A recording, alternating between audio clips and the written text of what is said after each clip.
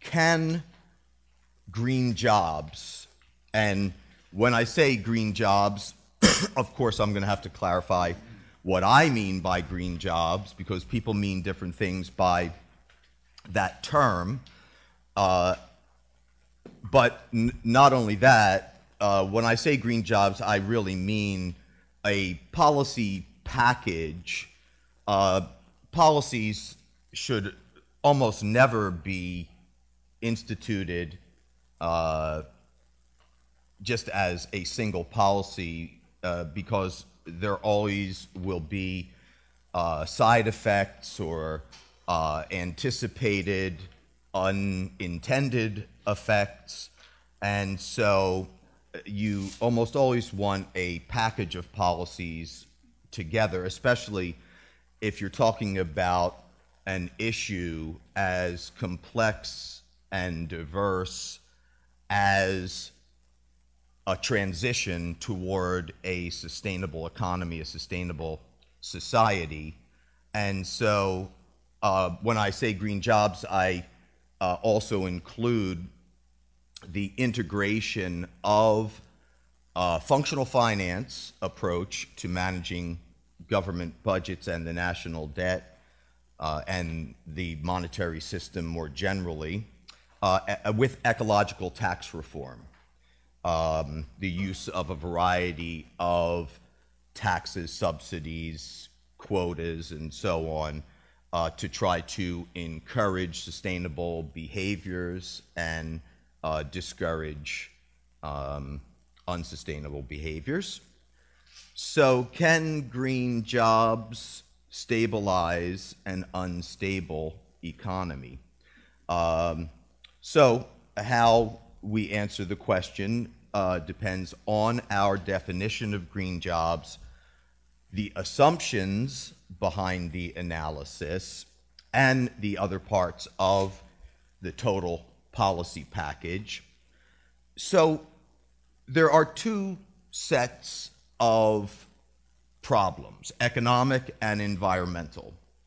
Capitalism, unregulated or badly regulated capitalism, is both macroeconomically unstable and environmentally unsustainable. And we all know what the macro problems are, beginning with unemployment, which is directly and indirectly related to virtually every social problem, major social problem that we have, poverty, inequality, and we need to solve the unemployment problem without a sacrifice of price stability. As Randy talked about, there's the financial instability issue and so on. On the environmental side, the economic system has to satisfy certain sustainability rules regarding things like the relationship between the quantities of different emissions in relation to the assimilative capacity of the environment, both locally and globally. So we can't pollute more than the ability of the assimilative capacity to deal effectively with those emissions. Some emissions, of course, are not assimilable in any quantity at all, mercury, cadmium, and so on. But for those that are, there are limits in terms of the quantity of emissions per time period in a geographic region, and the relationship between the rate of stock renewable resource utilization and the rate of renewal or rate of growth of stock renewable resources. because unlike flow renewables, or sometimes called perpetual resources, like solar and wind, or I just go to hydro energy, the energy, that results from the movement of water, right?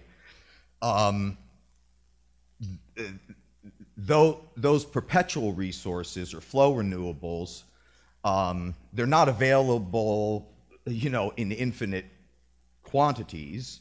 The definition of the flow renewable would be that no matter how much of these resources we use, the same amount is always left over for future use. Not an infinite amount, but utilization of wind or solar doesn't decrease the amount that's left to use in the future.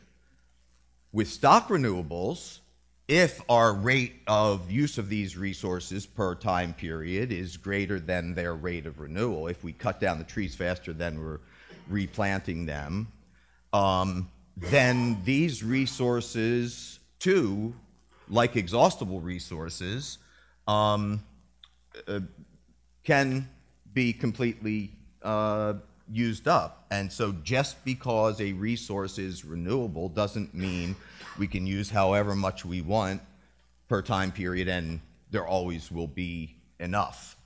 So I've kind of whittled my version of the sustainability rules, and you can find some different versions out there. They more or less all contain the same basic several rules.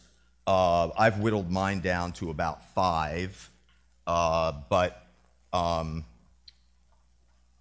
the economy must satisfy these to be sustainable in the long run. There's not a question about this. So, given that we have these two sets of problems, the macro problems, the economic problems, and the environmental problems, are full employment and environmental sustainability incompatible goals? It sounds like we are back to the old jobs versus the environment, owls versus loggers, or that we can only have one or the other, but that we would not be able to have both. And even though I have always encouraged my students and others to look at the issues from the perspective of not jobs versus the environment, but jobs and the environment, there is a sense in which these two sets of issues are kind of working in opposite directions, and so are many of the policies and approaches that we have to deal with these seem to be.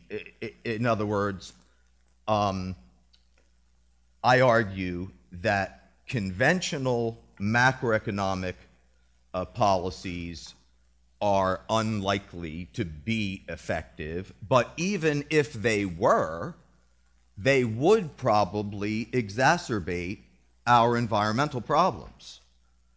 And if conventional mainstream environmental policies were successful, that they probably would also exacerbate our economic problems. Yesterday in the discussion period, we were talking about how we have to produce enough to feed and clothe humanity without destroying the earth and ourselves. And so in some ways, the provisioning challenge is one where there's a minimal amount of productive activity that needs to take place in order to that every human being and human family and community can have their basic needs met. And the environmental challenges kind of set maximums in terms of the amount of productive activity that the Earth and its resources. Now, of course, there's also very important qualitative issues, but there is also this kind of first approximation quantitative tension between the two problems, the two challenges. So it does appear as though the two goals are not easily satisfied at the same time. So when we are considering solving the unemployment problem, we need to recognize a couple of the different general sources of involuntary unemployment in capitalist economies, and also another very important point about the nature of unemployment in a capitalist economy. So the two broad areas of causes of unemployment,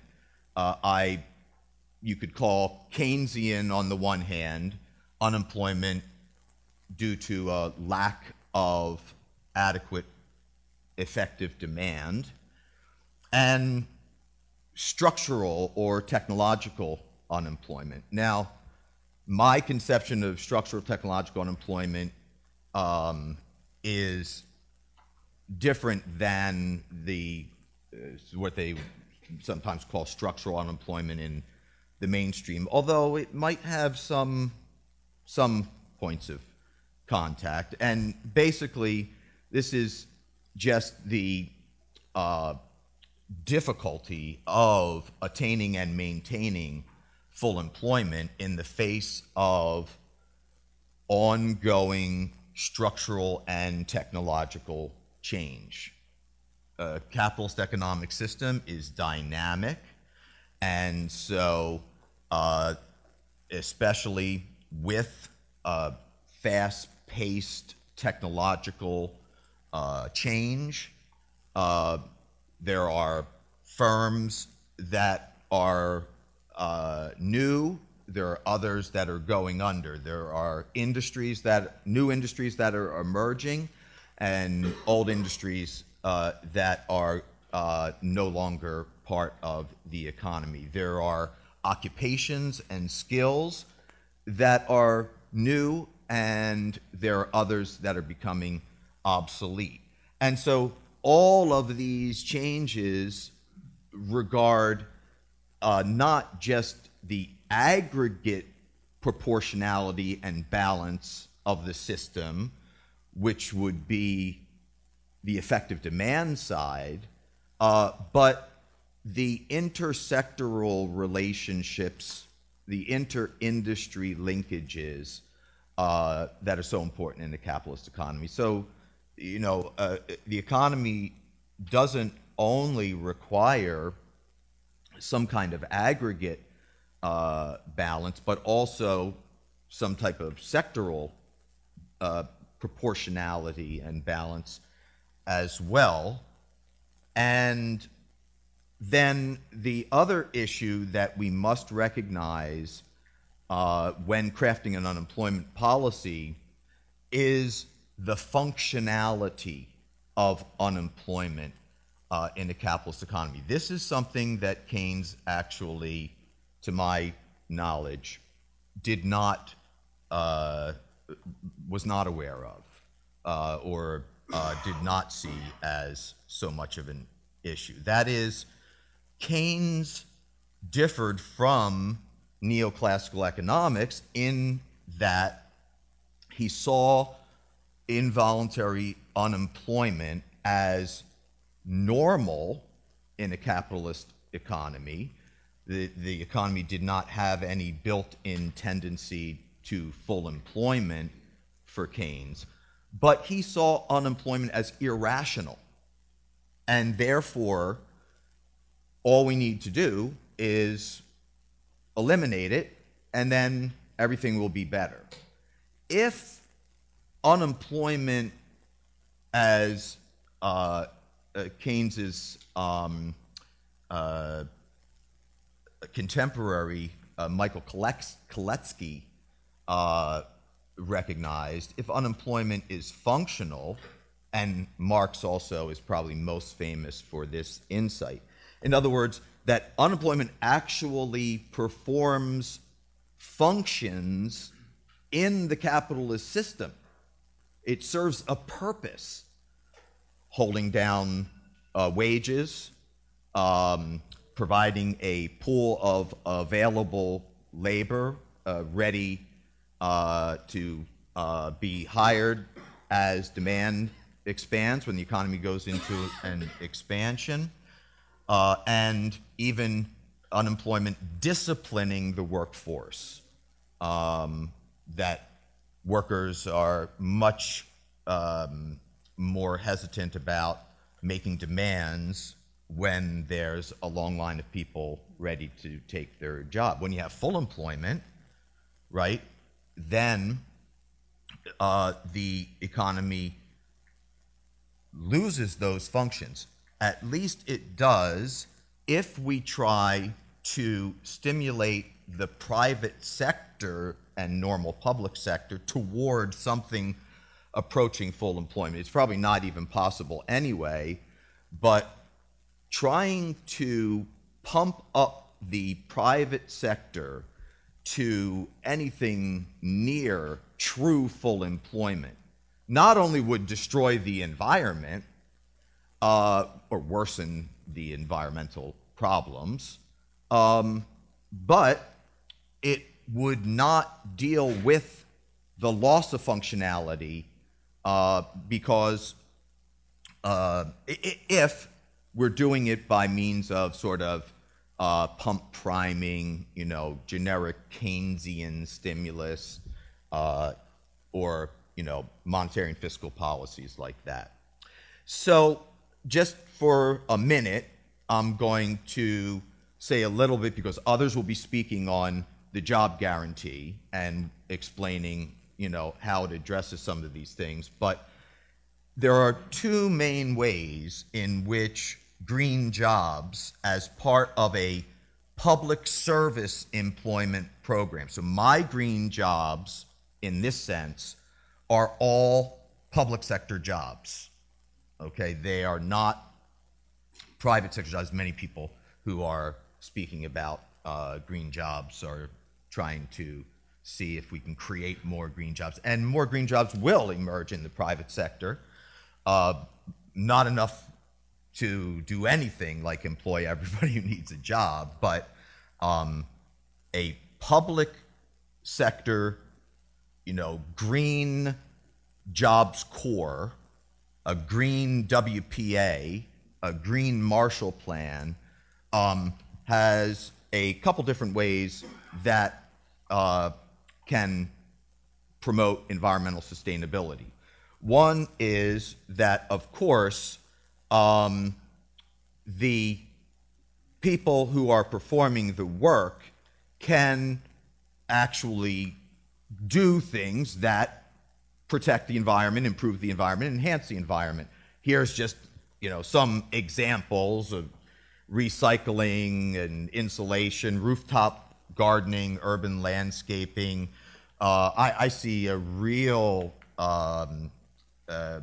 wonderful area in the emergence of urban agriculture, and that also, of course, is, you know, enhancing the environment, giving young people something they have a passion about. And even unskilled labor can assist in a lot of the tasks that are involved in monitoring, enforcement, education, and research support. There's many, many things to do, right? But also, even if these public sector jobs are not assigned to performing a task that is explicitly enhancing the environment or cleaning up the environment, an economy that increases job creation and approaches full employment through this kind of a program can be more sustainable than if we tried to stimulate the private sector to do the same thing, because public sector activities should not be judged by the same criteria that we judge private sector activities, efficiency criteria.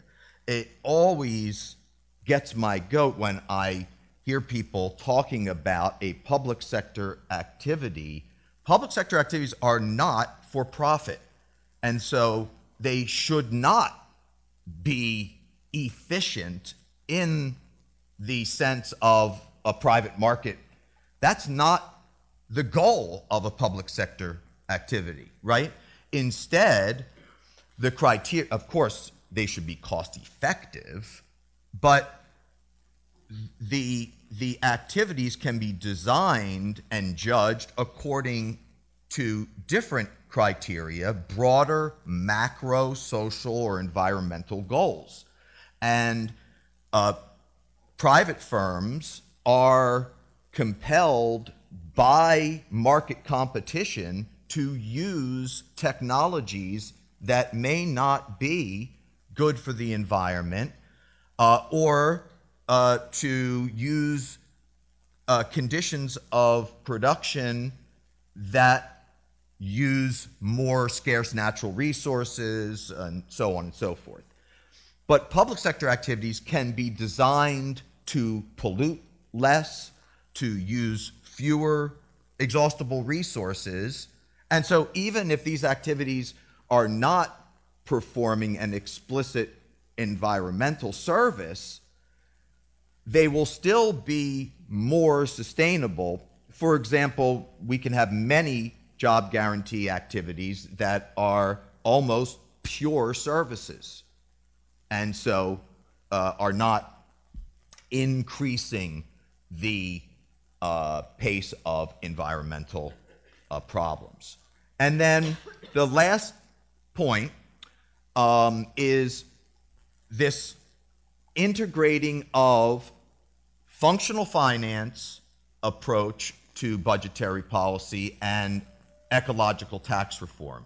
And so just quickly, on areas where these two approaches find commonality, both think tax bads, not goods, is what we should be doing. We do the opposite. We tax things we want to encourage: income, innovation, employment, and we don't tax, or don't tax enough, pollution and resource depletion and so on. And then money as accounting information on the one hand versus real resources that are subject to the laws of physics on the other. So this distinction is recognized by both approaches. So, you can run out of real resources, but you can't run out of accounting information. And some really otherwise smart people can't seem to understand this, right? Al Gore, he invented the internet, but he could not understand that if you put green pieces of paper in a box and bury them and dig them up in 75 years, and you haven't created the food and clothing that the population in 75 years needs, the green pieces of papers will do nothing for you. And on the other hand, if you are able to create the goods and services that the population requires, the money is never going to be a problem, okay? Deficits can be too big, but they can also be too small. And so the idea would be to bring in the modern money perspective and functional finance that Randy was talking about last night and that others will talk about for the rest of today, and integrate that with ecological tax reform, the use of taxes, subsidies, and so on to try to guide the economy toward a transition to sustainability, but to do so without sacrificing meeting basic human needs through employment opportunities. And those are not only material needs, but also the psychological and emotional needs that are associated with having the opportunity to hold a job at the same time. Thank you very much.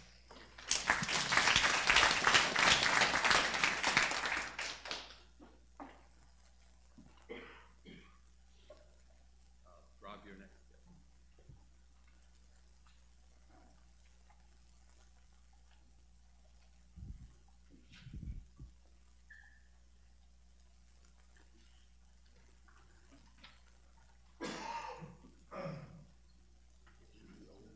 That's me.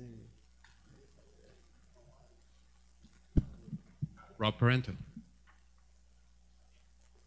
Welcome all. Sorry I missed you yesterday, but I had something I needed to take care of that I didn't anticipate with my son. I'm very excited to be here. I think it's very important that the modern monetary theorists are speaking with the more sustainable, regenerative economist orientation. I think it's a very powerful union that's happening here. And I had hoped that it would happen in my lifetime, and it's happening, and it has to happen. I don't see any other way forward at this point. I want to talk about building regenerative economies using parallel or complementary currencies, alternative financing instruments. In particular, I'm going to talk about the TAN plan, tax anticipation notes, an approach, an instrument that I cobbled together for the situation in Greece, presented in Athens in November 2013 at the Levy Institute conference. And some form of it seemed to have been being skunk-worked in Athens, but they didn't want to talk about it, and the finance minister almost got accused of treason for looking into this possibility. But it's a very powerful tool, I think, that we will find is a very useful way of slipping past the neoliberal stranglehold on finance and rededicating the state towards public infrastructure that builds the green economy that we all want to live in and that we know is the only way forward for us as a species. So we're facing a huge challenge now in what Joanna Macy calls the Great Turning. There's several different elements to it.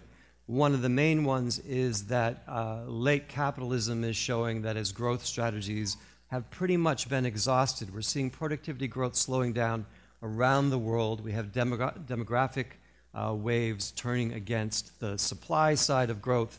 Mainstream economists will tell you workforce, labor force growth rate plus labor productivity growth rate is what determines your speed limit for the economy. Well, the speed limit appears to be falling below 2, maybe even below 1 in some cases, not just in the developed markets, but also in the emerging markets. In the emerging markets, we've had a decade or two of overinvestment, investment booms, often in real estate, not exactly a productive asset in terms of creating future products or future income flows, and malinvestment. We've had different sectors, particularly in China, where too much capital has been dedicated to production, and flooding of tradable goods has occurred, so we have tradable goods price deflation occurring. In the developed markets, we have an Ouroboros machine, where the snake is chasing its tail and catching its tail. In my lifetime, maximizing shareholder value has become the main imperative. the dictate of corporate management. And what does that actually mean? If we translate that into plain English, when we're maximizing shareholder value, CEOs and CFOs are issuing debt. They're issuing debt to repurchase shares, to artificially drive up the price of the shares that they get partially compensated for in their options. Surprise, surprise, the incentive structures are a little screwy here. And they're doing it while not reinvesting the profits that they have into tangible capital stock that will create future income streams. So this is a setup for a major Minsky moment in my mind when you use debt and you don't put in place a productive asset that will create income flows in the future that will service that debt. Eventually you come to a screeching halt. But in the meantime, we're getting underinvestment in the developed markets at a time when we know we need to do massive green infrastructure. We've got ecosystem decay. We've depleted natural capital stocks. It's all off the books. UN recently did a study. They found out if you looked at the costs that companies externalize and you tried to account somewhat for this natural capital depletion, it adds up to about the same share of GDP as US corporate profits, which means capitalism is not profitable. But we don't do that kind of accounting. We allow companies to externalize costs. We allow natural capital stock to be depleted without anybody having to show it on any kind of books. Amazing how we do this. And we've got a private sector which, because of this maximized shareholder value dictate in the ultra short run, they don't add that to the phrase, but that's what it's all about, next quarter's earnings, next quarter's stock price. Private finance is too myopic to engage in many of the green infrastructure, long payback period types of projects that we need to be doing. And public finance is ideologically constrained. Balanced budgets or limits to fiscal deficits are the ideological fashion of the day. Even Bernie Sanders, who has an MMT-inspired economic advisor, needs to be turned. I'm running a campaign called Turn the Burn, so that we can get him to understand when he goes on CNN and they say, oh, Bernie, those are wonderful ideas, but how are you going to pay for it? He says, well, the government creates the money that you need to get in your hands to pay taxes and to buy bonds. So there is no financial constraint. And here is Chairman Greenspan on videotape telling you that in front of Congress. And here is Chairman Bernanke telling you the same thing in front of Congress. They're under oath, by the way, when they're telling you these things.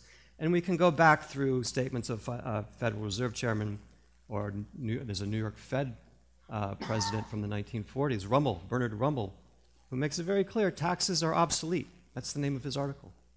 So we knew this stuff, but we kind of conveniently forgot it right around the Reagan era. And then finally, there's, as I was alluding to before, there's this illusion that there's no money left. We have no money left to build a regenerative economy. Social Security is going to eat it all up. Medicare is going to eat it all up. This is a really bizarre statement because when we look at what central banks have done, and this is the total assets of the Federal Reserve in red, going from $1 trillion in 2008 to over $4.4 trillion more recently, there was no absence of money when it came time to subsidize bondholders, the 1%, who own government bonds, which are what the Federal Reserve is buying, marking up over the fair market, free market price, subsidizing the capital gains of the 1%. We're willing to do that kind of spending, and we have limitless amounts of money. I could show you the same balance sheet for the BOJ, for the Bank of England, for the ECB, which supposedly only has one mandate to preserve a low inflation target. So on and so forth. There's no shortage of money when it comes to subsidizing the 1%, but building a green economy, we don't have the funds for that. We can't do that.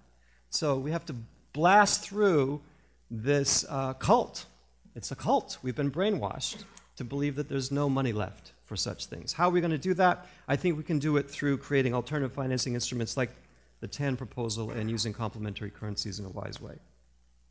So we're going to try and take a line from Jim Morrison. We're going to break on through the other side. That's part of what we're doing here. We're going to meld the best of complementary currencies with MMT insights. There's something like 80 complementary currencies inside the Eurozone alone today. But they don't get widespread adoption beyond the mutual credit networks or the social affinity groups that they're circulating amongst because they're not acceptable as payment for tax liabilities. There was one, the Wurgel, in Austria in 1932, which was acceptable as tax payment, and it was used to do tree planting and road building and so forth locally. 200 towns were about to adopt it across Austria. The Austrian central bank said, no, can't do that. That's not legal. So when we combine MMT insights with complementary parallel currencies, of which there are many, Bernard Lietaer has a whole book about them. You can catalog these things 8 ways to hell and back again. It's amazing the ingenuity that people have brought to the construction and creation and allocation of money for various social purposes when we take it out of the normal state-based or bank-based issue. So what I'm going to propose here is that we do an end run around the neoliberal stranglehold, and we begin issuing alternative public financing instruments like this tax anticipation note, which I'll describe in a moment, and different kinds of parallel currencies to bypass this artificial fib, this lie that we have a scarcity of money and that's what's holding us back. There's a financial constraint. It's self-imposed. And we'll do this while at the same time as Matt was alluding to before, training the labor force for the next economy. For a sustainable full employment economy to exist, we need the people with the skills in place. We know there's a lot of hidden unemployment. The labor force participation rate is ridiculously low in this country. As you get more people retiring, you're going to need either higher productivity or higher income streams of the existing workforce in order to carry the rest of the load. So this serves many different purposes. I'm going to show you 2 different applications, one in Greece, and another one I want to adapt at more the state or county level for financing water rationing, water scarcity response in California. So let me talk just very briefly about Greece. It's a clear example, and now we've run this experiment in many countries across the Eurozone, of the failure of neoliberalism. Greece had a problem not with fiscal deficit spending. That wasn't what got out of control in the 2000s. They had a chronic current account deficit that kept getting wider and wider and wider because their households and businesses were spending more money than they were earning, and they were spending a lot of that money on imported goods. When we hit the global financial crisis in 2008, these households and firms went to a net savings position. They wanted to save money. They wanted to spend less than they were earning and pay down the debt loads that they had built up over the prior decade. Debt that was issued in many cases by German and other core European banks, because what were they doing? They were running chronic current account surpluses and increasing their claims on other countries along the way. And so it was 2 sides of the same coin. The solution in Greece that was imposed politically was fiscal austerity, but the problem wasn't fiscal irresponsibility to begin with. In fact, Spain, I think, was running a fiscal surplus for much of the 2000s. So there was an incorrect diagnosis. It was an ideological diagnosis. It was a decision to shrink the size of the state in these economies.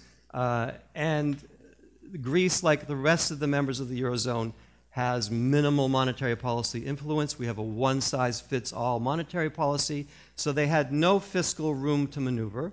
They had minimal monetary policy room to maneuver. It was all, remember, ECB is supposed to be doing one thing, keeping inflation below 2% by one single measure of it. They had no foreign exchange policy because basically the European Monetary Union combined all of these currencies into one. Think of it as a fixed exchange rate to the euro at the point of unification. So there's a fixed nominal foreign exchange rate, and you can depreciate your currency on a real basis if you're willing to grind down your wages and your prices by running your economy with huge slack, huge unemployment, very low capacity utilization rates. So domestic price and income deflation becomes the only route out for Greece. And that, from the perspective of the core European nations, is the honorable way to do this. Cut the wages, cut the prices, you're all good with the current account, you're off to the races, you're much more efficient. And hey, if you have a high private debt load, you're in deflation, and you have a Great Depression on your hands, and it doesn't go away for years, and you have a lost generation and a failed nation state. Brilliant. This is the brilliance of neoliberal economics.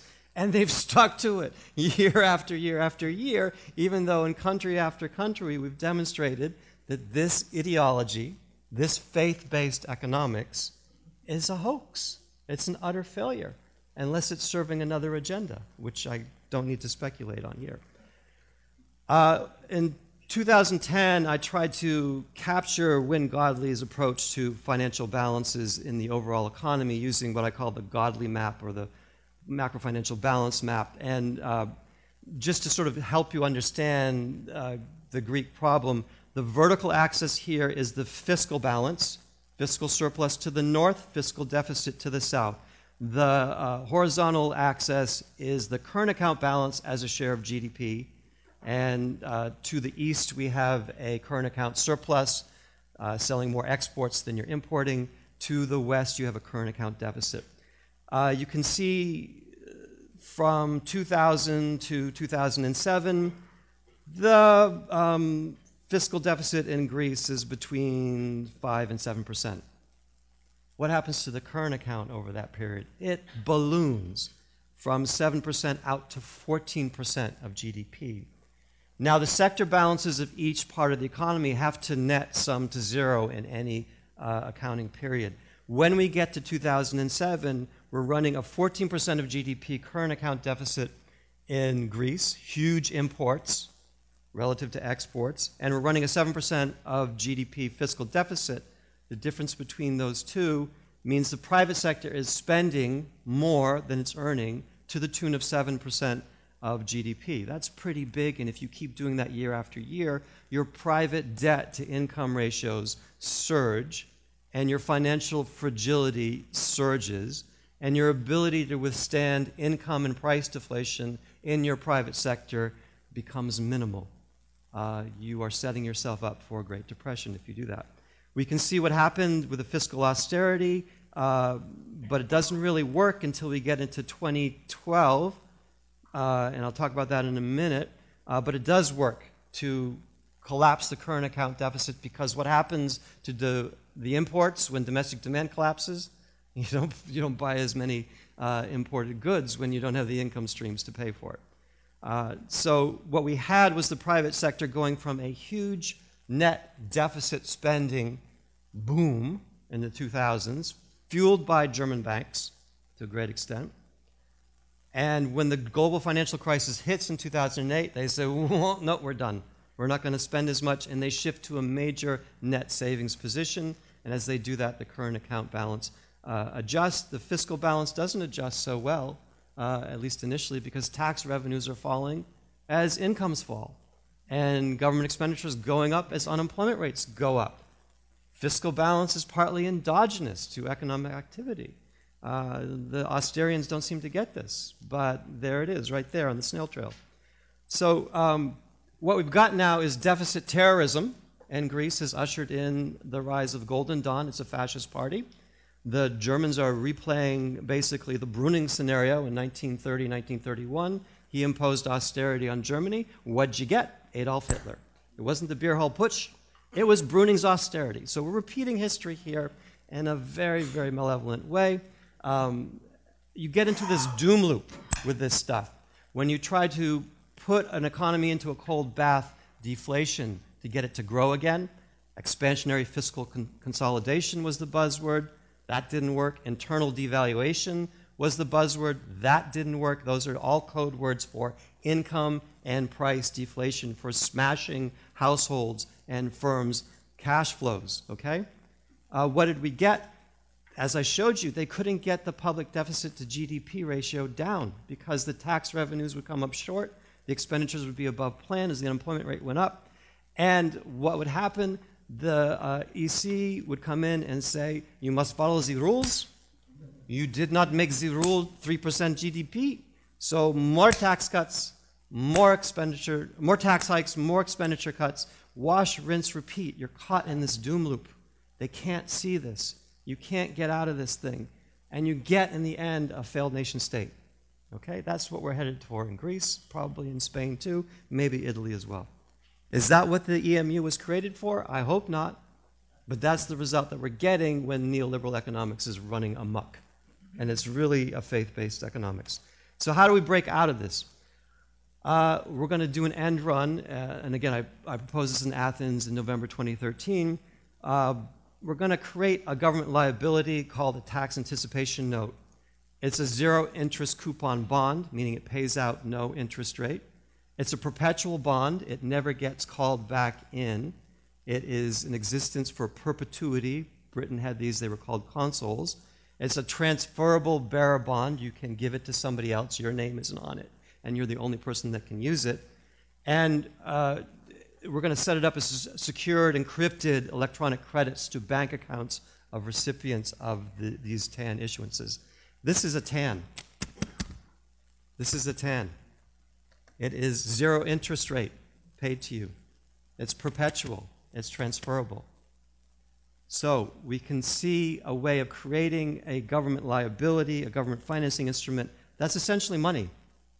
Can be used as money, can be used as a final means of settlement in private transactions.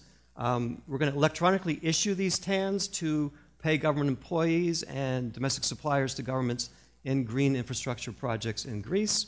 The government, in turn, is accepting these TANs at par, 1 TAN equals €1, as payment for taxes.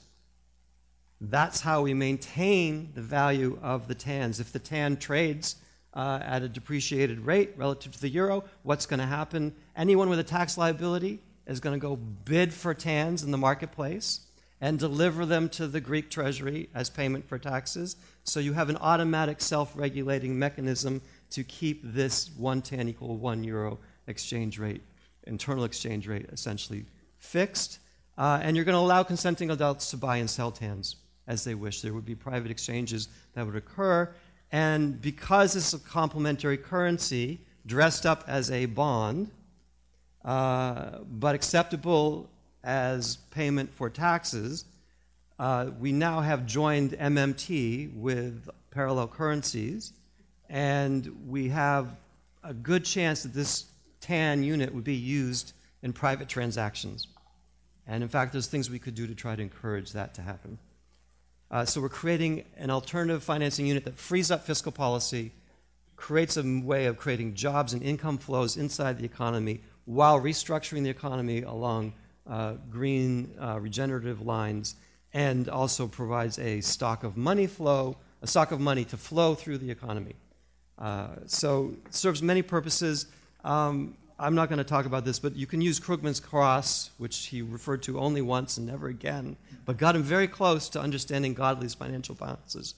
I'm going to jump over this actually, but basically the idea is when the private sector decides to net save, as they do after a global financial crisis occurs, the private sector curve shifts up, and you end up, unless you shift fiscal policy to more stimulative position, with lower GDP. If you try to go to government balanced budgets, you get even lower GDP.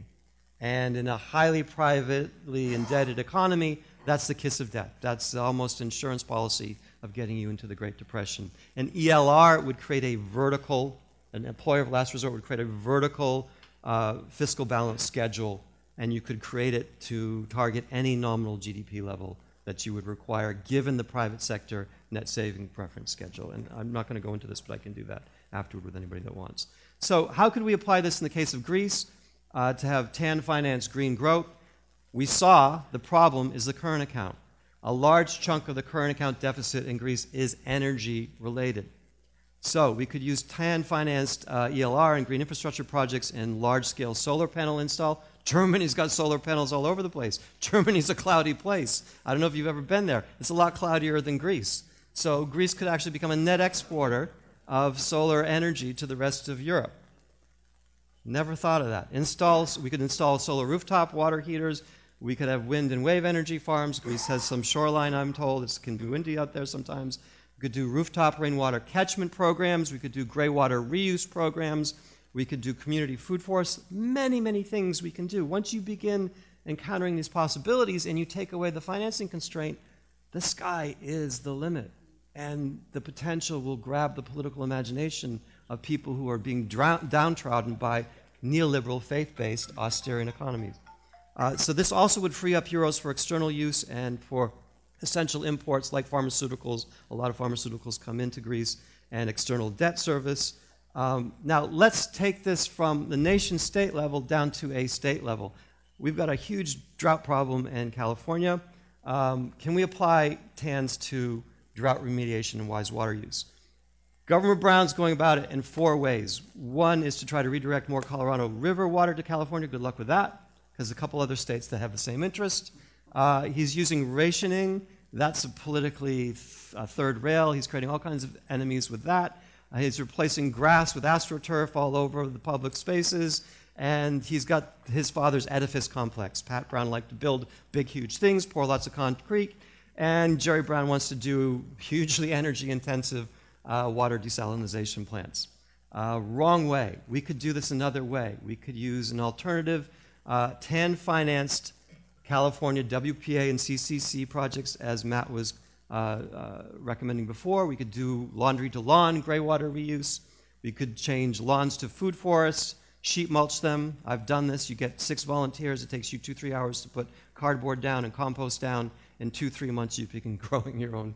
You basically have your own supermarket in your front yard. Gray water reuse and composting, toilet subsidies, all kinds of ways we could use TAN-financed WPA CCC projects to do this. And here at this level, the TANs could be accepted either at the state level in payment for income taxes or at the county level for payment of property taxes. So you're creating a demand for these TANs. And this actually builds on a prior experiment within California. They were using SCRIP for a moment or two there when they had a budget deficit problem a couple years ago. And just last year, we legalized community currencies in California. So there's room to believe that this could occur without having to create too much trouble. We used to know how to do this. This is the Berkeley Rose Garden. It's a beautiful place. In the spring day, there's no better place to just sit and realize you're happy to be alive. Beautiful view of the bay across. They built this in 1937 at the tail end of the Great Depression. Who built it? The WPA. We once knew how to do this. We can do this again, and we can use it to serve the purposes of creating wiser water use within the state. We can also use it to mainstream permaculture ideas. We lived by permaculture ideas for thousands of years as a human race, basically using our understanding of how natural systems evolved and working with it, not working against it, enriching it, not depleting it. So this is a way that we could sneak permaculture practices, and Bill Mitchell, one of the MMT bigwigs, is all over this. I just got my permaculture design certificate. I highly recommend it to all of you. You should know this as basic, like high school level education. We should all have this. The tribe once taught us this, or else we didn't survive. So we can do this again. And how do we get our hands around the possibilities here? In the US, we use about 100 gallons per day of water. In the UK, only 40. Well, part of that, a big part of that, is the fact that we all want to believe we have French estates, so we have these lawns in front of our houses that serve virtually no purpose except we get to mow them every weekend, and we drop 19 trillion gallons of water into them per year. It's insane. We can turn these into food forests for ourselves, for our neighbors, and cut that in half, at least. Drip irrigation, mulching, all kinds of ways to do this. We have also in this country 900 billion gallons, almost 1 trillion gallons per year of untreated sewage water flowing into the waterways, because when it rains, the sewer systems back up and they have to let out the excess. And in each home, between 10 and 20% of the water use is just leaks. Okay, so there's plenty of places where we can begin to make improvements here. Gray water reuse, something as simple as taking the water from your washing machine and dropping it through a mulch basin and drip irrigating it into your lawn where you have fruit trees and so forth growing. That could save 10 to 20 gallons per person per day. That can be done in an afternoon. You can train teenagers, you can train long-term unemployment people to do that in an afternoon. This is something that's a no-brainer. And gray water is typically 3/4 of indoor water use. So we're talking bathroom sinks, we're talking showers, we're talking baths, we're talking laundry machines. We can do rooftop rainwater catchment projects. You get 1,000 gallons for each inch of rain on a 1,500 square foot home. In Sebastopol, they get 36 inches.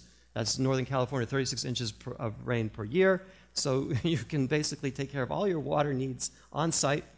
That creates an interesting solution for the water infrastructure upgrade, which no municipality, no county, no state is prepared to do, and nobody wants to talk about.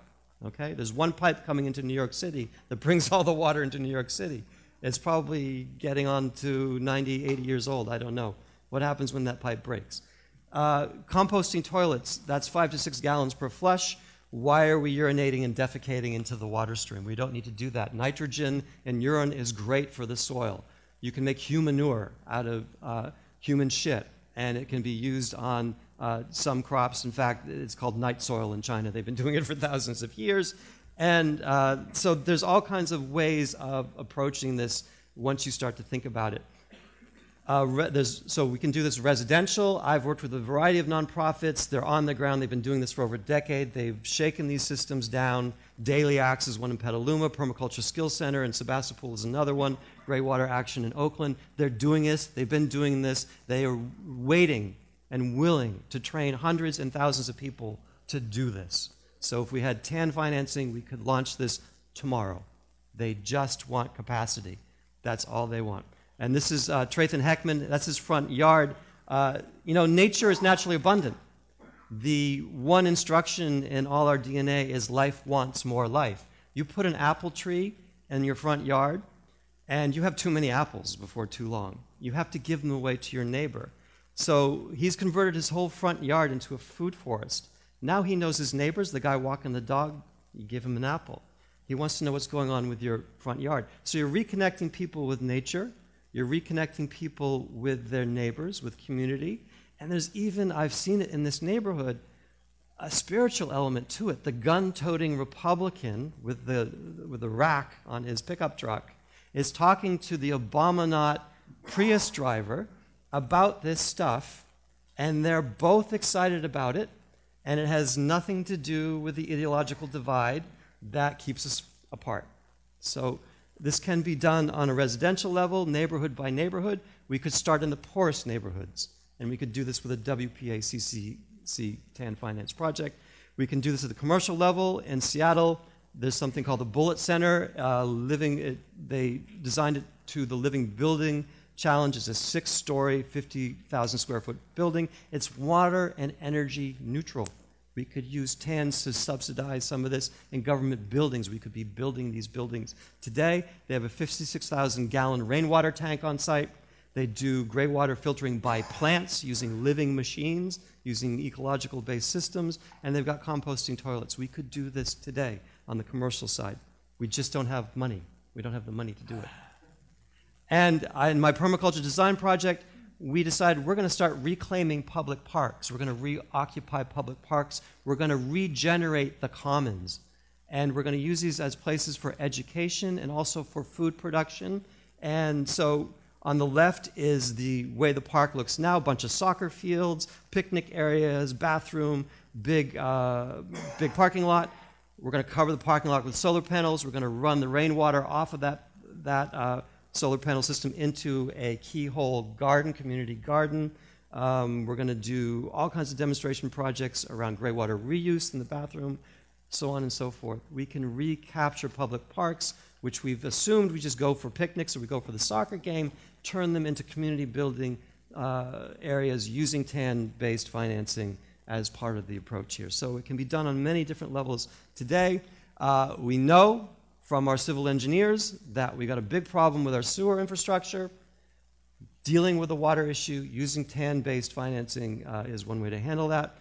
We can, in permaculture, we talk about stacking functions. We can, while saving water, also save energy. About 20% of the total electricity and almost a third of the natural gas used in the state is used for water. So we can kill 2 birds with 1 stone.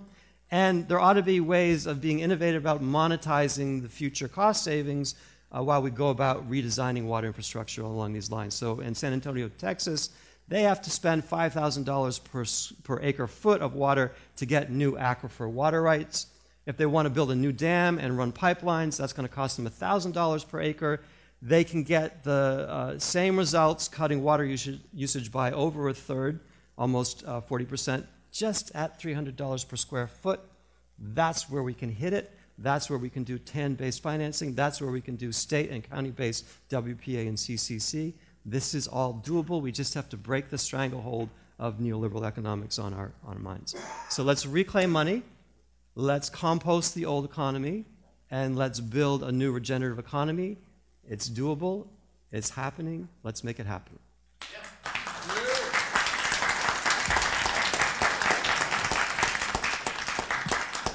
Thank you, Rob. While Scott is setting up his PowerPoint, I just wanted to say thank you for the presentation. I don't know about you guys, but I think we should have this man in the White House. So am I. There we go. So they leave me like 3 minutes? Is that what we're... 5, okay. Well, I only have 60 slides, so that should be easy. Okay, so I need to be able to see that. Well, I'm just going to jump into it since we're running a long time, and this might go quick, so we can get some of it out of the way in Q&A, perhaps. Anyway, well, let me go back. What I want to do is look at, well, what the title says, how modern money tells us what it tells us about this economic sustainability. We have plenty of time? I can talk faster, though. Anyway. All right. We just don't have enough money. We don't have enough money. That's right. We have a time bank here. That's what we're doing. All right. A number of folks have, in my view, incorrectly suggested that modern money is great, but, well, that part is a correct suggestion. The incorrect part of it is when they say, but you haven't integrated ecology. And as we've just seen in the previous two presentations, there's quite a bit of consistency. My approach is complementary to the previous two. I was going to look at some of the central tenets of modern money and show us where we go with sustainability as a result. So first lesson, which you've heard quite a bit already, economies are not constrained by finance. So Randy was talking last night about the loanable funds model. Loanable funds model assumes that we are constrained by finance. There is a supply of savings there, and there's no more, right? That's all there is for us to be loaned out and to be loaned to the government, etc.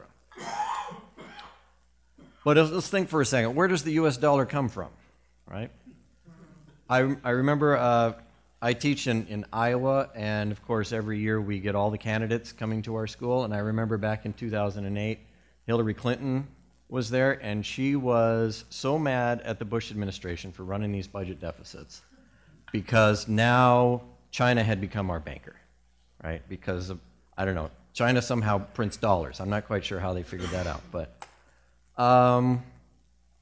does it come from Goldman Sachs? Well, of course, our Treasury secretaries all come from Goldman Sachs, but anyway, this is, some of you guys might have seen, this is Richard Murphy's blog. He is an advisor, I don't know exactly his capacity, he's an advisor to Jeremy Corbyn, the new Labour Party leader. He had a conversation with a friend of ours, Stephanie Kelton, which he blogged about, and he says, during the email exchange, I guess it was an email exchange, when discussing the problem of explaining who pays for government investment, Stephanie said something which is, the problem is everybody thinks money grows on rich people. I think that's one of the best statements. You guys didn't laugh, but we'll use that one again. So where does money come from? Well, the Federal Reserve Bank of St. Louis tells us where the dollar comes from. As the sole manufacturer of dollars whose debt is denominated in dollars, the U.S. government can never become insolvent, unable to pay its bills. The sole manufacturer of dollars. Interesting. Okay. So I'm going to give you a little bit of a schematic here for understanding money and what basically has been talked about ever since last night with Randy's presentation. This actually comes out of a paper Matt and Warren Mosler wrote, 97, something like that, and it showed up also in Randy's book in 98. We can think of the government and central bank. I've put them together for the moment just because it's simpler. When the government spends, it creates central bank reserves. We can trade those in for green paper stuff. But when the government spends, sends a Social Security check, it creates central bank reserves by doing that. And the bank then credits your account with a deposit. Okay. Now we can talk about bond issuance and so forth, but that doesn't change the central nature of what's going on. When we send taxes, as Randy said last night, we have our bank account debited, or we borrow it from Citibank, I suppose, but by using our credit card. And then our bank debits our account and sends its own reserves back to the federal government's account at the Treasury. Okay? We can call that state money, or the state money approach. And that's essentially what Richard Murphy was talking about and so forth. Actually, Richard Murphy wasn't, Stephanie. But that's not the only kind of money that gets created. And I don't like the word money because all money is a liability of somebody. And so it's better to just say whose liability you're talking about. But here's the Bank of England, who tells us that what you guys learned about banking in your Principles of Economics textbooks was incorrect. There is no fractional reserve system. Okay, we have reserve requirements do not constrain banks. Reserves do not constrain banks. Deposits do not constrain banks. Okay, as they say there in bold, whenever a bank makes a loan, it simultaneously creates a matching deposit in the borrower's account, thereby creating new money. Rather than banks receiving deposits when households save and then lending them out, bank lending creates deposits. And Randy was talking about this last night, that it's the loanable funds model, the money multiplier model that you learned is incorrect. Banks just create money out of thin air. The process is not constrained by reserves. It's constrained by other things, should be constrained by being able to find creditworthy borrowers. It's constrained to some degree by capital requirements of banks. It's constrained by the fact that some people may or may not want to borrow at the prevailing interest rate and those sorts of things. Could be constrained by regulators telling banks what they can and cannot do along the lines of what Randy talked about last night. And it should be. But they're not constrained by reserve requirements or reserves and so forth. And you can't make them constrained. There's a lot of folks on the left that are trying to find ways, 100% money and so forth, to constrain banks. And in my opinion, none of those would work in that way. So what we can do is look at banks creating loans and deposits as sort of a horizontal expansion. Okay? And the reason why we do a horizontal expansion is because they're not creating net worth for the private sector when they do this. Whereas the government, when you receive a Social Security check or any sort of payment from the government, that is net worth going into the economy. Okay? And then when we pay back loans, it destroys those deposits. Okay? So we typically call that the horizontal type of money, and the other one that I did earlier, the vertical. So we put them both together, right? We have two different types of money. The point I want to make here is this process is not constrained. Okay? Both of these types of money are created out of thin air. Okay? We do not have a financial constraint in our economy. Aggregate economies in the aggregate are not financially constrained. What are they constrained by? Well, capacity utilization, productive capacity. So I got a graph here that shows capacity utilization, in blue, and the CPI in red. It's not a perfect correlation because, in fact, we don't allow our capacity utilization to get high enough to really create inflation most of the time. But there is some sort of positive relationship to it, and if you allowed it to get too high, you would see some inflation occurring. What else are we constrained by? Well, as the previous presentations told us, we're constrained by ecological constraints or capital or whatever the word is you like to use. So you may have heard about the unburnable carbon movement or the, what's the word I'm talking, the assets one. What's the word I'm looking for with the? Stranded assets. stranded assets, that's the word, right? That a significant percentage of the fossil fuel reserves that we see will never be burnt, because if they do, we will go well over the 2 degrees Celsius increase limit that governments at some point are going to constrain themselves to. And so at some point, these fossil fuel companies are going to have to write these off their balance sheet.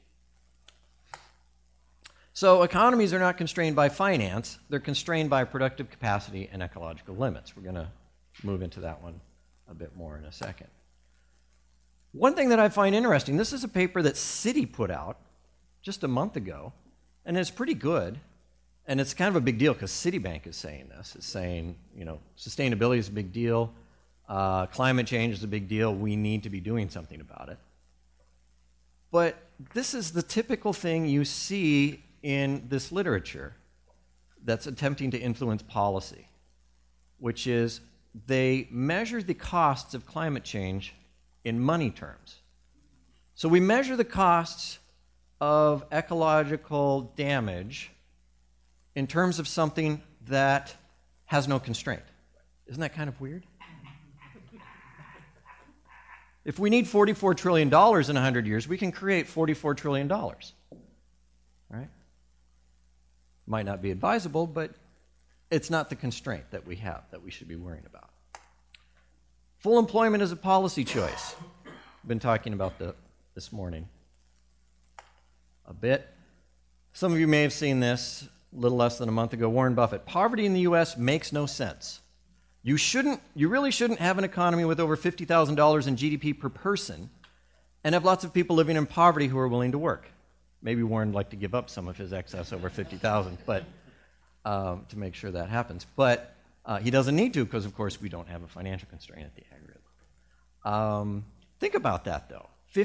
A family of 4, we have enough GDP in this country for a family of 4 to have $200,000 worth of goods and services on average. So why do we have poverty? Well, this is something I like to bring up a lot. The Fed still does this. They don't say it the same way, so I pull out the one from 1999. But look at the underlying stuff at the bottom. The Fed had raised interest rates at that time. Why did they raise interest rates? Because the pool of available workers willing to take jobs. What's another word for that?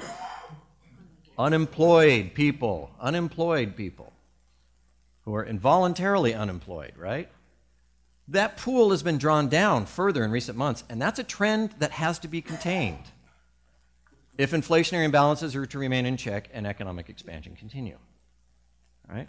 So we have as a policy rule that 10 to 20 million people need to be involuntarily unemployed, meaning they are looking for work and they can't find it. We're not even including the people who've stopped looking or who are underemployed and so forth. So full employment is a policy choice. But then at the micro level, who do we blame unemployment on? Right? We blame it on the people who are unemployed. What do we do about it at the fiscal policy level? Right? Well, Obama thinks money grows on rich people, apparently. Right? So, well, there was something else I was going to say there, but I forgot. Okay. So we can answer Warren Buffett's question of why it's happening. It's a policy choice. We are choosing to have poverty in this country. We are choosing to have involuntary unemployment. It is a choice that we are making. There we go. Matt was talking about with the green jobs and so forth, how irritated you get when people say, well, it won't be efficient and so forth. It won't be, and that we shouldn't measure the efficiency of the public sector relative to the efficiency of the private sector, which is, of course, true.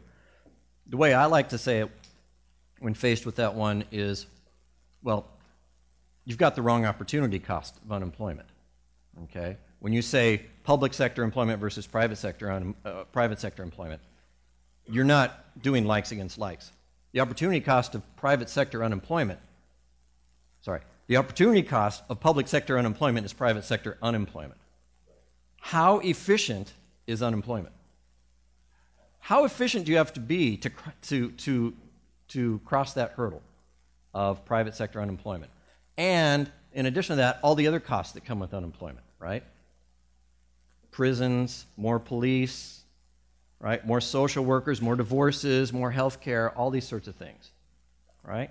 Pretty low bar for a job guarantee to cross, actually. In fact, it could be inefficient and still probably cross that bar. We don't have the money, Scott. Yeah, we don't have the money, right? You mean to go back? Anyway. So what do, right? We say, we need jobs, so we need the Keystone Pipeline, right? We need the 150 jobs that's going to create, or whatever it is, right, for 2 years. Right? I'm exaggerating, I think. Maybe not. Yeah, so, but that's how ridiculous it is when we choose to create unemployment in the economy. Well, the other thing that we do is we subject all of our regulations about the environment and all of our policies about the environment and so forth to cost-benefit analysis. Now, nobody's against measuring costs and benefits, right, and evaluating those things. But cost-benefit analysis is a particular method of doing things, of monetizing everything. Again, in terms of something that has no limit, of course. And one of the things that's always interesting is, who was it, Matt or Rob, talking about how we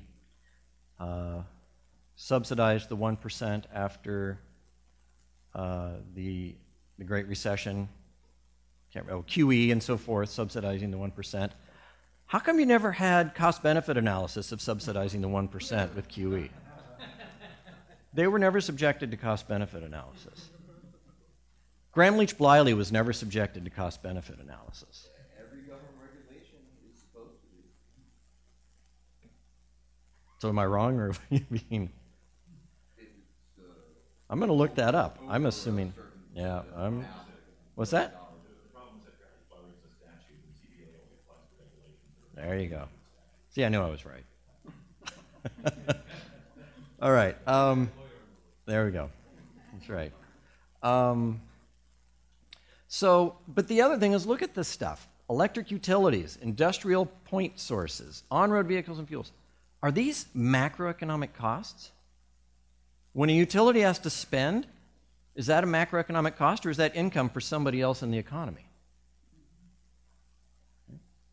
It may be a cost, maybe we're misallocating, but that's not the way to measure it, right? What about the benefits?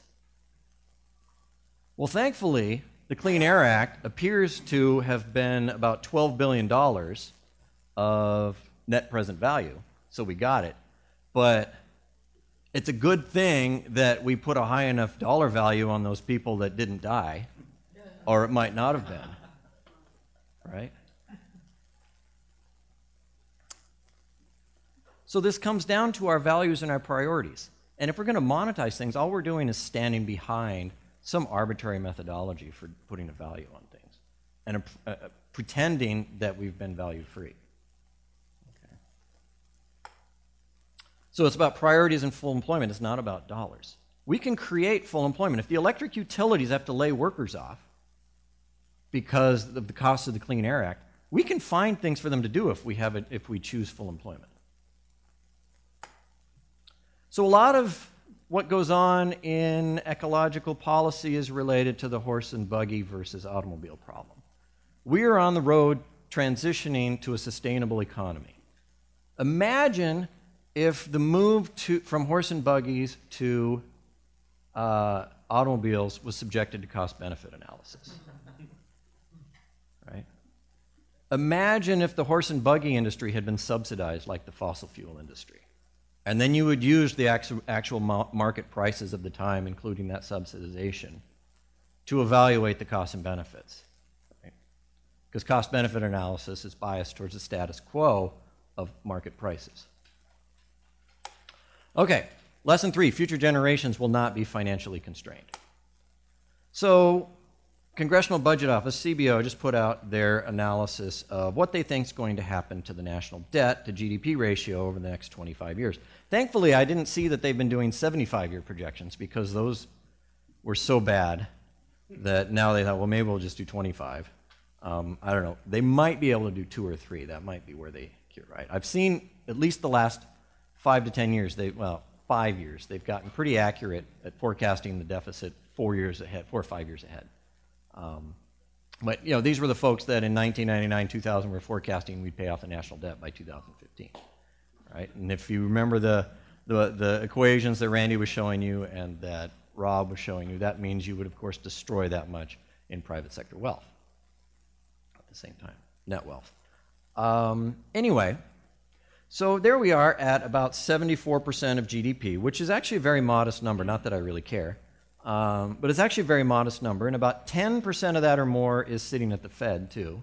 So it's really about 64, 65% of GDP that is sitting in the private investors' hands. It's projected to go up to about 100%, right? And if you've been paying attention, there were some economists who wanted to argue about 5 or 6 years ago that 100% was a threshold. No, 90% was a threshold. And their research turned out to be fraudulent because they had misentered a couple of Excel equations doing their analysis. Of course, what they were doing was wrong anyway. There's a guy, I think he's in England somewhere, Timothy Sharp. Tim and Matt, those sound a lot alike. Anyway, Timothy Sharp just did a dissertation. He has a chapter in there redoing that same analysis and showing if you separate sovereign currency issuers from non-sovereign currency issuers, there is now no threshold in the sovereign currency issuers, which we already knew, but it's always nice to see ourselves validated. Okay, so if we look here, this is CBO's projections of what's going to happen. He's a Gonzaga research. Oh, that's right, he is. He's a Gonzaga scholar. That's right. Okay, anyway. He does fantastic work, so you should look it up. So this is CBO's extended baseline projections of what's going to happen to Social Security, Medicare, all these sorts of things that are driving this national debt projection. So the main thing that's going on there's other things here that I could talk about, but in the interest of time, I'm just going to hit here, is that if you add those two together, Social Security and Medicare, it's going to go from about 10% to 14% of GDP the next 25 years. And that's a crisis, right? 4% of GDP is a crisis. We need to worry about that. For some reason, nobody ever mentions that over the last 70 years, we've gone from 0 to 10, and we didn't fall in the ocean. But going from 10 to 14, we will fall in the ocean. But again, CBO apparently thinks that money grows on rich people, right? They should know that, as the Fed says, the government is the sole manufacturer of dollars. Paul Ryan also thinks money grows on rich people. This is one all the MMT people will know very well. This is from like 2005 or something like that. He was asking Greenspan about private personal retirement accounts for Social Security, if that's going to create solvency in the system, which is a whole different issue that I don't have time to get into. Greenspan says, there's nothing to prevent the federal government from creating as much money as it wants and paying it to somebody. Right? So he knows money doesn't grow on rich people. Greenspan is so frustrating because sometimes he says things that work so perfectly, and sometimes he says things that are so incredibly asinine. But such is the internal, inherent contradictions of somebody who follows Ayn Rand, right? So, as we know. All right, so. But Greenspan also shows that he understood what the constraint was. It's nice to have the cash, but it's got to be in the context of real resources being created at the time those benefits are paid. As Randy Ray said in one of my very favorite quotes of all time, we can't bury Winnebagos and dig them up again in 25 years when the baby boomers are retired, right? In the future is when we need the productive capacity. We can't save today for them. We need to create the productive capacity. Okay. So you would think if CBO is telling us this is a crisis, that it has all these negative impacts on GDP and inflation and so forth. So here's their projections of what's going to happen to inflation and GDP. Well, inflation's going to be 2%. That's horrible. The Fed would die to get inflation at 2% right now. They would love that, right? Real GDP, nominal GDP is going to grow 4.3, 4.2, 2.2, which everybody thinks is essentially a potential anyway. I think they're wrong, but that's a different point. Unemployment is going to be 5.3%. It's going to be horrible. You're going to hate it. Okay? But there's always this but, right? We have to worry about the fact that if the government borrows more, it crowds out private investment, right? Crowds out private investment because, again, money grows on rich people, right? And so what we have to do is have some sort of mini austerity, right? These are the changes we need to taxes and spending as a percent of GDP. And if we wait, it's going to be even bigger, right? To get ourselves back to 74% of GDP debt or 38% of GDP debt, which was our apparent average over the last 50 years, as if that matters to anything. But because, of course, austerity worked so well in Greece at creating more investment spending and capacity. Right. Okay. So that was just a thing. So again, though, in the future, we won't be constrained by money either, right? And so when we go to ecology, we have the same issue that we had before. Here's Bill Nordhaus, also projecting 3 degrees Celsius. We're going to lose 1% of GDP in the future. His estimates are low because his model is what they call weak sustainability, but still fairly significant costs. But again, these are in money terms, right? We'd be much better off thinking about it this way, and this is from the City paper. We're going to have reduction in crop productivity. We're going to have reduction in water resources. We're going to have sea level rises, which affect coastal cities. There will not necessarily be a decline in GDP in the future, but our choice is spend money fixing these things in the future, create the money and spend it fixing these things, or spend the money having a better standard of living in the future if you don't have to fix these things. That's the choice that we have. But future generations will not be financially constrained. It's just a matter of what are they going to have to do with that money. Lesson 4, interest rate is a policy lever. So again, here's our loanable funds market, and that supply of loanable funds and demand for loanable funds creates this equilibrium interest rate, and we love equilibrium, so that's the right interest rate, right? But that's not the way the world works. We already mentioned that this is the way the world works. We have 2 different types of money that we can look at, and neither of them are constrained. So if neither of those types of money are constrained, then how do we get interest rates? Well, the Fed tells us, New York Fed. The costs of reserves, both intraday and overnight, are policy variables. Cost of reserves, by the way, federal funds rate that the Fed sets. Consequently, a market for reserves does not play the traditional role of information aggregation and price discovery. Wow. How many of you have taken microeconomics and looked at a market where there is no such thing as price discovery? Bernanke just told us the same thing. Contrary to what sometimes seems to be alleged, the Fed cannot somehow withdraw and leave interest rates to be determined by the markets. It has no choice but to set the short-term interest rate somewhere. Right? If you are the one creating the money, you are the one that necessarily is setting the terms that other people can get that money at. Right? So that's what's happening. And other interest rates in our economy are then based off of that one. Right? Treasury rates, longer-term treasury rates, tend to move with expectations of that rate. Corporate bond rates and muni rates tend to be priced off of those. Okay? There is no natural interest rate in the economy that markets are setting. Markets are pricing off of a rate that is a policy variable. And the Fed, as we know, doesn't keep that interest rate somewhere forever, right? The Fed tries to manage that interest rate relative to the state of the economy. It's a policy lever. It's not the policy objective, right? But when we go to ecology, the policy lever is confused for the policy objective, right? So if we look at the city stuff, those numbers are actually assuming a 0% discount rate. And they showed you what they would be if we use different discount rates. Right? Because these are the costs and benefits into the future of climate change. So apparently, if we used a 5 or 7% discount rate, there would be no cost to climate change. No financial cost. Financial cost. Well, There's that bullet that said extinction of species.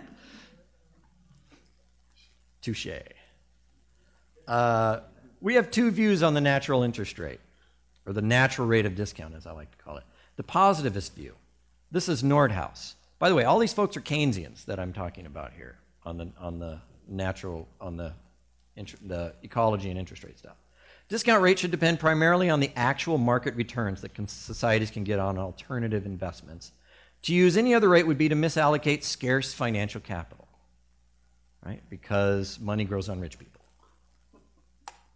The other one is the ethicist view. And this is really interesting because, well, I'll get to this in a bit. So hopefully I'll say that, remember to say this is really interesting later.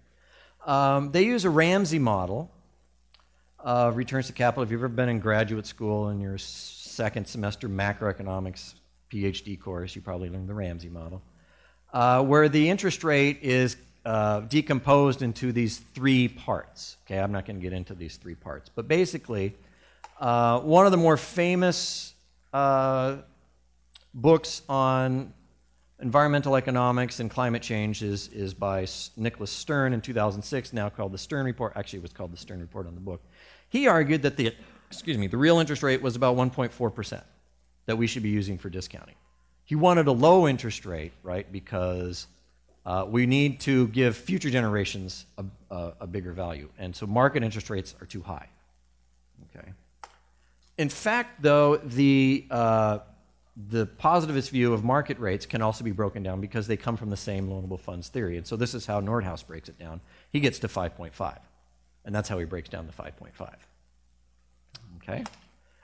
So if we look here at a paper that was attempting to, a guide for the perplexed, explain this for everybody and sort of find this middle ground on this positive ethicist debate, this is like the monetarist Keynesians and so forth in macroeconomics.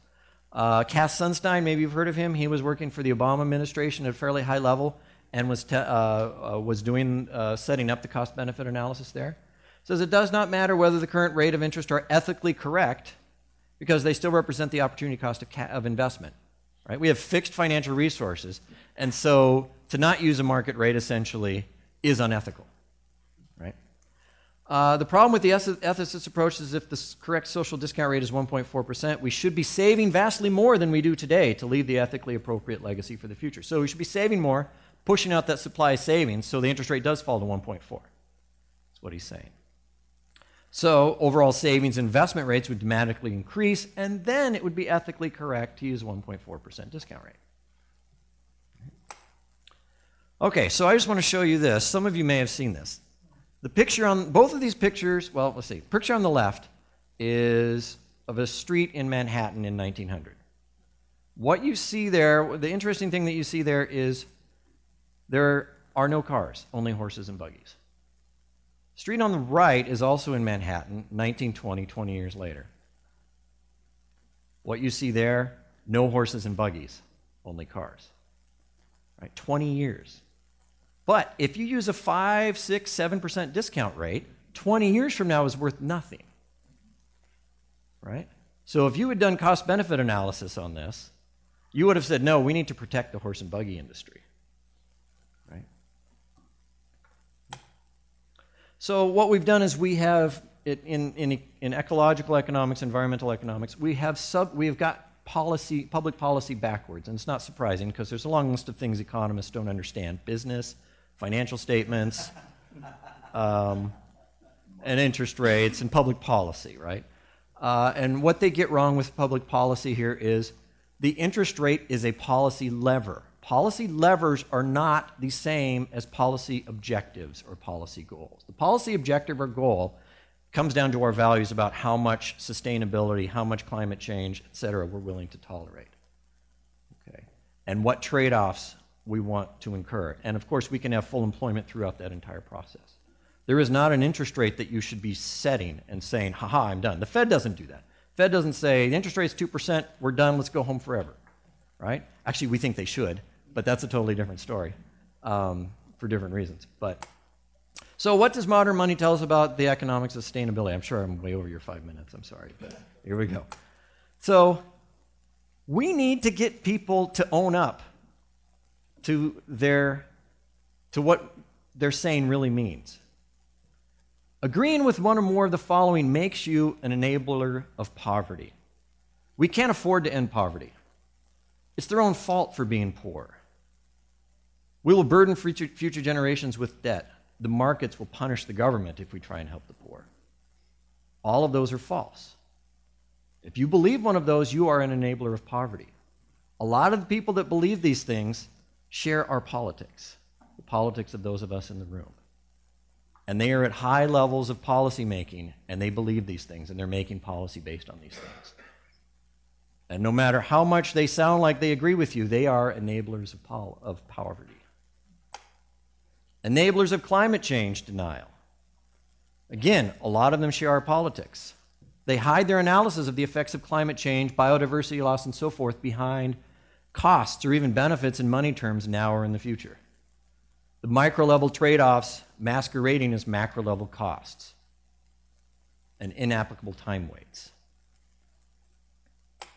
So in the end, evaluating the impacts of climate change, biodiversity loss, and so forth, I wrote this down so I wouldn't forget it, by the way, are inescapably reduced to priorities and values, not money, not interest rates, etc., about the extractive versus sustainable economy both now and in the future. And that's the way it should be, and that's what we should be focusing on.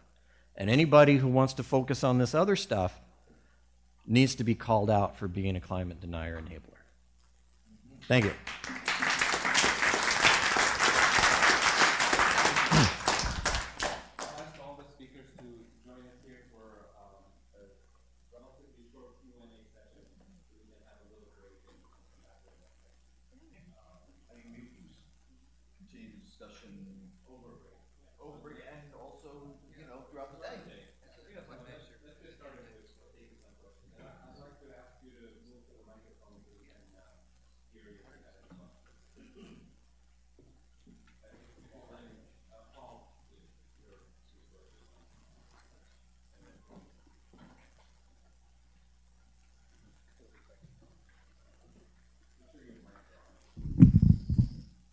Scott and Rob, can you talk about which leaders, political, economic, or business, are enablers of poverty or deniers of poverty?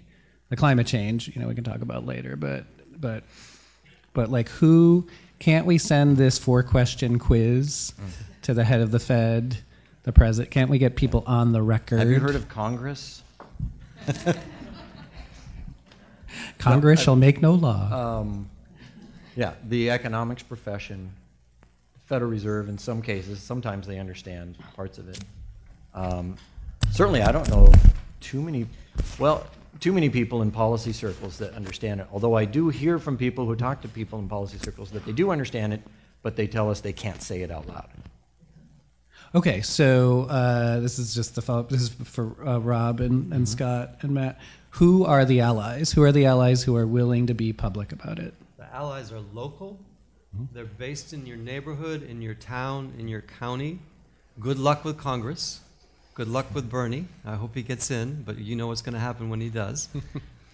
You've got to start at the grassroots level and make it happen, demonstrate that it's possible. That's what I've been doing for the last 5 years, getting my hands in the dirt.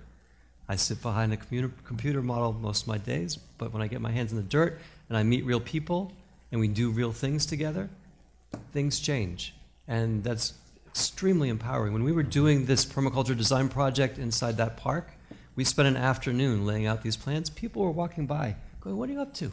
"Oh, that sounds interesting. We want to be a part of that." And the ranger walked by. He said, "Oh, we're doing our planning process. Could you bring this to the planning process next month?" That's how it happens. You've got to make it happen around you. These entities that are at higher levels, they're captured interests. We know who they're captured by. So we've got to do it at the community level. State level is probably as high as it gets, maybe bioregion. Take it from there. Yeah, that's true. At least for now, it's at the community level. And as you said, the horizontal vertical approach shows us how we can design complementary currencies to do a lot of these things in the first place. And it is those conversations you have with people, and it frequently doesn't matter if they're on the left or the right.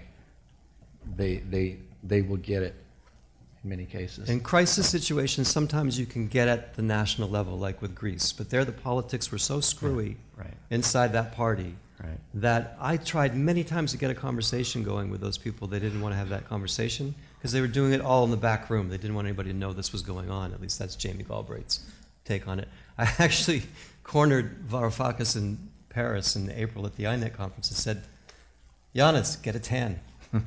And he didn't say a word. He knew exactly what I was talking about. So it can be done in a crisis situation, but you've got to be able to galvanize people, and you have to have leaders that are willing to really stick their neck out and are willing to make this extra parliamentary politics. That's what we talked about in the 70s, putting people out on the streets, making it happen on a community level. Right. Well, one of the things that's interesting is crisis situation. Whenever we have to go bomb somebody, we always remember we can create money. It's funny, Right? huh? When 25% of the children live below the poverty line or 40 million people don't have health insurance, then we can't afford it. But we have to bomb somebody, hey, we print money. And we have collective amnesia after every major war that we have this capability. It's amazing. The economic literacy is, of course, important in terms of this stuff, but the political literacy, partly to chime in on what you're saying, is incredibly low as well. Part of it has to do with the capture of the narratives, Yes. and if they don't have a substitute narrative, then they fall back onto these, how to say, homilies and so forth, and lesser creations. Just, I mean, at a local level, I haven't seen much yet that didn't turn into a Ponzi scheme of some sort. And the major takeaway is the wages that are put up. And this is nonprofit, community level, et cetera. So there's a massive issue there Oh, yeah. in terms of, I mean, yes, showing them, getting their hands in the dirt, it's good. But there's other levels of it where, how to say, things like audits, Yeah. you know, are important. Yeah. As a non-economist, this question probably makes it obvious, but to Robert and anybody else, the financial powers in the European Union and historically in the World Bank or International Monetary Fund must understand the results of austerity. They've been documented for hundreds of years. What is their motivation in continuing to push that in the face of almost certain catastrophe in the entity that is being forced to undergo these austerity measures? It's a cult. We need religious deprogrammers. They believe in the free market. They believe prices adjust. If you allow prices to adjust, you will get to full employment. This is the essence of neoliberal theology. This came in as a reaction to the social experiments and economic experiments of the 1970s. It was a very conscious decision. That's why people like Matt and Randy were sent to Siberia in economics, because they had an alternative view that actually corresponded to the real world much better than the mainstream view. But it's a theology. And so they will deny and deny. The recipe for Greece is cut more spending, cut more public jobs, raise more taxes, go gather more taxes. They still don't get it. It's denial. Human mind has amazing capacity for denial. It served us well in some cases. We're all going to die. We don't want to face that. We'd be paralyzed if we thought about that every minute. But it can also create real problems. And this is the neoliberal faith. It is a faith-based economics. Markets will get you to full employment. Just get government out of the way. Let prices adjust. Well, one of the prices that needs to adjust is the interest rate, and that's set by the government. So we've got a problem here. We need a cult deprogrammer. My question is, in Ohio, the Ohio Constitution has all kinds of limits on how much state debt we can go into. And because an alternative currency, we're talking about a bond, a TAN, but wouldn't it be correct, because it's a perpetual zero coupon, we could say to the Ohio Treasurer's Office, no, you could mark this as equity. Technically, legally, perpetual debt is not debt. Okay. It's basically equity, and it does not get counted and public debt to income or public debt ratios. That was part of the reason for issuing it as a perpetual bond. By packaging it that way, we can go through all those ceilings, and there's no problem. We have the financing. So you're absolutely right. And again, this is basic finance. We should be able to talk about this, but because it's ideologically charged, we can't recognize the fact that a perpetual debt is not counted in the debt calculations.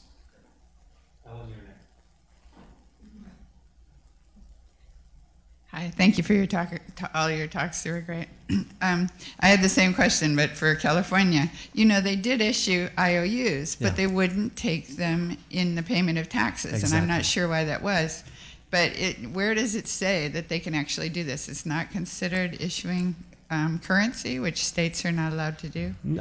I've got several conversations going on with lawyers and municipal finance people, and they have yet to raise a red flag on all of this. I think it's a fear that, okay, so we issue these IOUs, and we're going to receive them back, and so how are we going to pay outside suppliers, outside of state suppliers, and so forth? They're not going to accept these IOUs. People in state have a reason for accepting them. They have to pay taxes that the state imposes on them. But outside the state, so how are we going to pay for those things? There's two problems. There's a failure to recognize that the demand for money has something to do with taxation. We just don't think about it that way. And there's also a natural conservative orientation of state treasurers and municipalities. This is an experiment. Actually, it's one that we've done many, many times if you look at the history of complementary currencies. But this is a hidden history. No one talks about this stuff. So, well, they could. Yeah. Article 1, Section 10, arguably pretty clear that states aren't allowed to do this, but like a lot of laws, pretty early on, once that was set up, it was sort of got around, and there's a long history of this being done. So whether or not you were going to challenge it on that constitutional basis, practically speaking, it hasn't been, and there's a long history of it being done. That's why if you issue it as a bond, not as a currency. Even the 19th century history of bonds were pretty clear that if it's accepted in payment of taxes, and we're doing research now on the legal history there, that it is money, but nobody brought that constitutional challenge, and it's sort of, you know, if you tried now with that history, California's already done it. So if you try that legal history, the court would probably work out some jujitsu. The problem is defining it as legal tender. This was also the case in the Greek, the 10 that we were proposing. If you declare it as legal tender officially, you got a problem. But actually, the ECB gave its blessing to parallel currencies in Greece, and even Schäuble, Finance Minister Schäuble in Maine, is saying, well, maybe Greece needs an alternative currency to get by here. We'll put them on the side, and they can just fiddle with an alternative currency, and then they can come back in. It's called the drachma. The challenge here, Alsop, is that Article 1, Section 10 doesn't talk about money, it talks about bills and credit. Right. So we can. And that has its own legal history and definition. Right. It's far closer to bonds and a much wider Right. spectrum of monetary instruments. So again, I think legally, you could definitely make the case the Constitution doesn't allow it, but practically speaking, the legal history is that it's been allowed. I can find a lawyer and pay them to say that it's legal. I'm sure we can do this. That's the issue. And so who's going to take me to court? And when they do, that's a big political issue, because if I've got 100 water rationing and water reuse wise policies going on in California, and some jackass conservative is going to come after me and say that's legal tender, he's going to get hung. It's going to be a revolution. There are at least So 2 lawyers in the room you won't have to pay. that's it. One thing I wanted to say, I'm really glad we're having this conversation, because we can't really have this kind of policy-oriented solutions without the legal scholars who have been working with us over the last few years. So thank you for being here, and thank you for all the work that you're doing with the MMT network. I'll take one more question, and then we'll take a break. My question is for Rob. I was going to ask you if the EU will allow Greece to implement a TAN, but you might have already answered my question. Yeah, the ECB's legal department gave it its blessing.